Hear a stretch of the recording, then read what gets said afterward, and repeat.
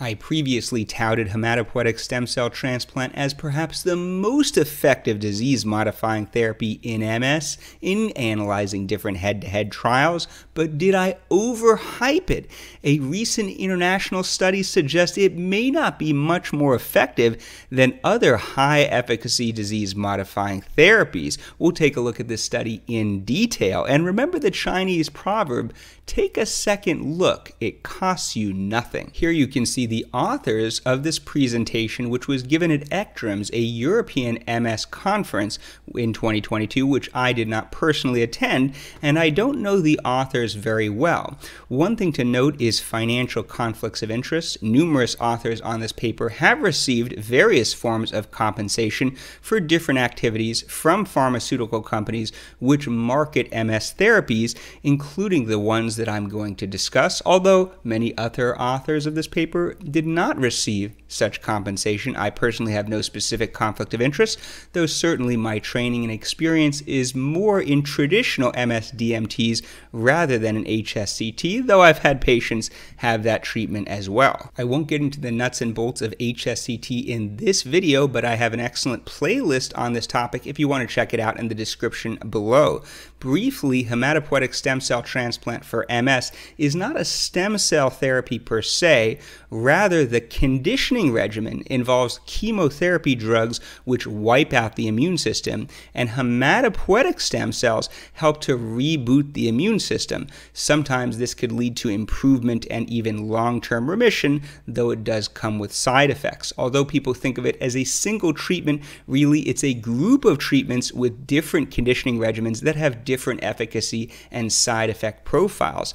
Also, you can check out my book, Resilience in the Face of Multiple Sclerosis. The protagonist of Chapter 4 underwent hematopoietic stem cell transplant by Dr. Richard Burt at Northwestern, same doctor who performed the procedure on Selma Blair. The book is completely free on Amazon. So in this study, they only looked at people with relapsing remitting MS, can't say anything about progressive MS, and they used 6 autologous hematopoietic stem cell transplant MS centers in Ottawa, Uppsala, Sheffield, Bergen, Sydney, and Melbourne, and they did a comparison to data from MS Base, which is a well-known MS registry. So this is not a randomized controlled trial, and they use something called propensity matching to try to get rid of some of the confounding. The inclusion criteria required you were treated with one of 4 treatments, either HSCT, any conditioning regimen, Gilenya, which is a once-a-day pill for MS thought to be moderate in efficacy, or Ocrevus or Tysabri, 2 infusions thought to be high-efficacy disease-modifying therapy. And you had to have sufficient information recorded prior to and after the start of therapy, so they would have meaningful data and a clear baseline so they could do propensity matching. They tried to match the patients based on their sex, age, EDSS, or current level of disability, expanded disability status scale. This is a measure of disability used in MS research. Also, the number of relapses 12 and 24 months prior to baseline, in other words, prior to starting the current drug, and time from MS onset, in other words, duration of the disease, and the most effective prior therapy, and the country where they were receiving the treatment. Is this as good as a randomized controlled trial? Of course not. There are biases in who seeks out what treatments, but this is the best they could do with this methodology. As a group, the people in this study had relatively active MS. Let's look at their baseline characteristics. On average, they had 0.9 relapses in the prior year, which is a lot. If you look at the placebo group in a lot of modern clinical trials, you see numbers like 0.4 annualized relapse rate or relapses per year. This is something we would see in older studies like the initial beta-seron trials.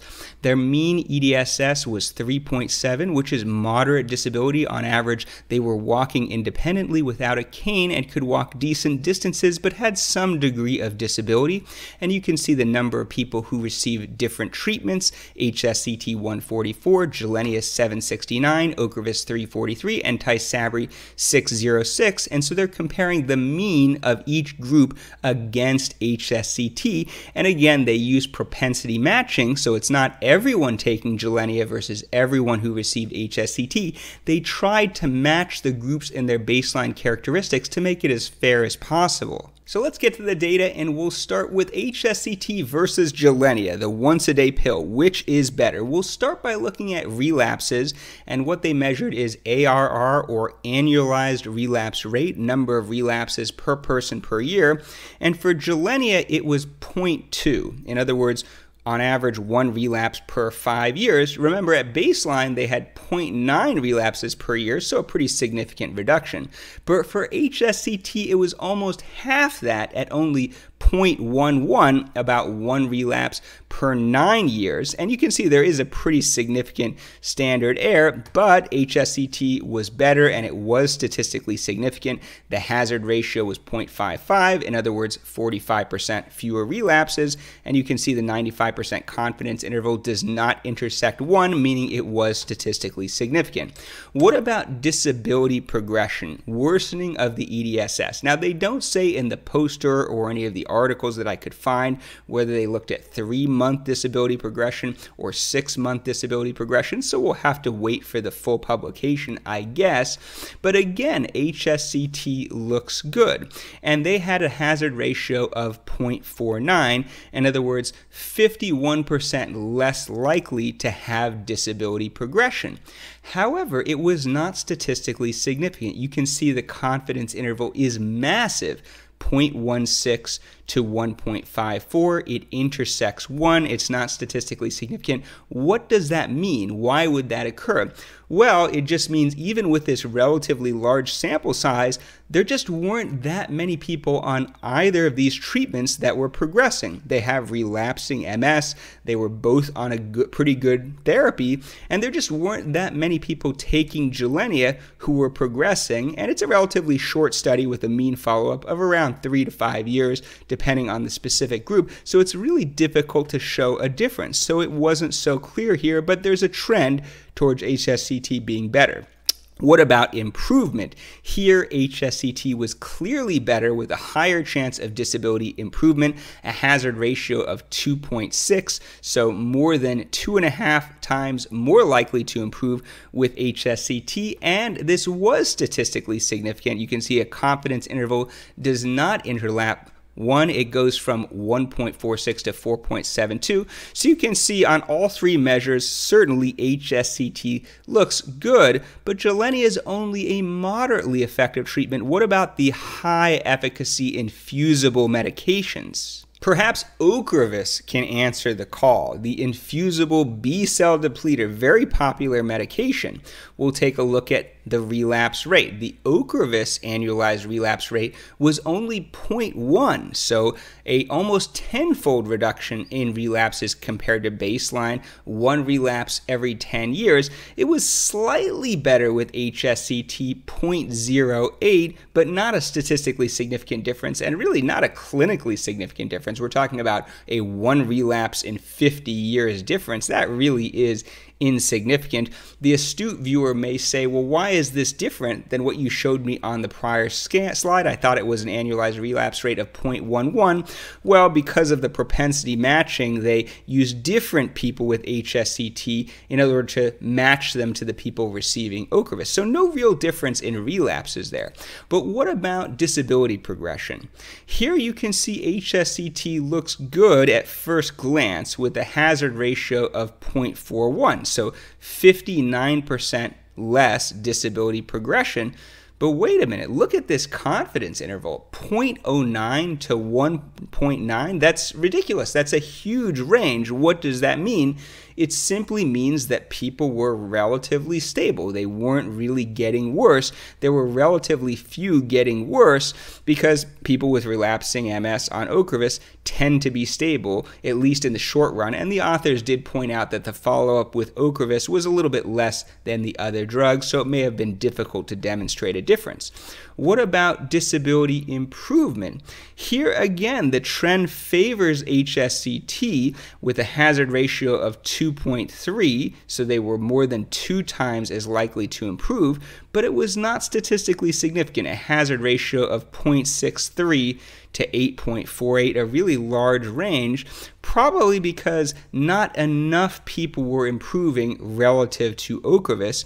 And if we look at some of the randomized trials for drugs like Ocrevus and Lemtrada, there are a significant number of people who do improve, not necessarily because of the drug itself. Of course, Ocrevus doesn't even enter the central nervous system, but when relapsing MS is stable, people have the opportunity to improve themselves. So really not a huge difference here. If you were to walk into a room with people who received HSCT and Ocrevus, it would be very difficult to tell who received what, at least based on this analysis. And next we move to Tysabri versus HSCT. In many ways, Tysabri is an appealing medication to me, particularly during the COVID-19 pandemic, just because I've had a lot of patients get bad COVID taking B-cell depleters and other immunosuppressants. In a lot of ways, Tysabri is safer as an immunosequestrant, not an immunosuppressant, especially in people who are JC virus antibody negative. Of course, it does have its own issues with post-Tysabri rebound discussed in a prior video. So how does it fare against HSCT? Again, first we'll look at relapses. The Tysabri annualized relapse rate was 0.12, very low, only slightly higher than the HSCT annualized relapse rate of 0.09, really about the same and not statistically significantly different, and these are low numbers anyway. But what about progression? It's really the same story as with Ocrevus. EDSS worsening was less common with HSCT. In fact, it was half as likely, a hazard ratio of 0.5. But again, look at this huge confidence interval of 0.09 to 2.61, which means that there just weren't very many people progressing on either medication because the overwhelming majority of people with relapsing MS on Tysabri are doing fairly well and are stable, at least in the short run. What about improvement? Again, HSCT looks good. This time it was statistically significantly better, even though the hazard ratio is a little bit lower. So you were 80% or 82% more likely to improve with HSCT as compared to Tysabri, and you can see the confidence interval of 1.19 to 2.78. So there was a benefit there, and there is a clear trend really against all three drugs in all three categories. Even though it wasn't always statistically significant, there was definitely a trend towards HSCT being better. But in terms of improvement and in terms of disability progression, the absolute numbers weren't huge. And of course, we'll see those absolute numbers in the full publication. I'm only inferring here, but I can tell from my experience with these types of confidence intervals. So if HSCT isn't necessarily that much better in preventing disability progression and causing disability improvement, is it worth the additional risk? Well, these are the side effects of HSCT reported in this study. Remember, there are various different conditioning regimens with different safety profiles. They reported a rate of febrile neutropenia. This is having fever and low neutrophils. The neutrophils are a type of white blood cells involved in fighting infections, and this can be quite dangerous. They reported a rate of 25%, but it's hard to know how many of those people actually had serious infections. They reported an overall rate of post-discharge complications after people left the hospital of 36%. Again, it's hard to know how many of those were serious or long-lasting. And there was one person who died getting the transplant, which works out to 0.6%. Historically, HSCT was very dangerous with a mortality rate around 5%. In modern studies, the mortality rate is reported to be about 0.5% or less, in other words, 1 in 200. So this is roughly to be expected. And in prior studies, I don't know the cause of death here, most of those deaths are related to serious infections. Of course, there are other potential side effects of HSCT, such as infertility, not described here. Maybe we'll get some more details in the full publication. So what is the response to this study? Well, Dr. Bruce Cree, an MS researcher at the University of California, San Francisco, said in an interview, Quote, in my mind, the key question is autologous bone marrow transplantation superior to the very best therapy that we have today, Dr. Cree said. It is now time for the proponents of autologous bone marrow transplantation to stand up and organize and conduct a head-to-head clinical trial versus ocrelizumab, that's Ocrevus, or perhaps a different anti-CD20 and demonstrate once and for all whether there clearly is superiority, whether there is advantage with respect to quality of life that justifies the procedure and the morbidity and mortality associated with the procedure. Well, Dr. Cree, you may just get your answer because there is in fact an ongoing randomized trial, the RAM-MS study, comparing HSCT to Limtrota, Mavenclad or cladribine, and Ocrevus, so we'll follow this one up closely. But to give my own opinion, I think this study recapitulates what I already believe. I do think HSCT is better than drugs like Ocrevus, Gilenya, and Tysabri, and I think this study strongly suggests it because HSCT did better in every outcome measure against every drug, even if the absolute difference was small and sometimes it wasn't statistically significant. The overall trend is quite clear. Now, of course, the side effect profile is concerning, even if death or very serious infections aren't that common. Keep in mind that the person who died may have had 30, 40 high-quality life years in front of them if they had stuck with standard therapies, so you definitely have to consider the risks and benefits. And of course, again, I think that it's kind of silly to group all of these patients getting different conditioning regimens together because it's not all the same treatment. I'd love to know, do you think HSCT looks good in this study, or does it look not that much better than drugs like Ocrevus and Tysabri? Have you received HSCT? Which conditioning regimen did you get and how did it work for you? And would you consider getting HSCT if you had the opportunity, or do you think the better side effect profile of drugs like Tysabri or Ocrevus is more attractive? And do you have suggestions for future videos?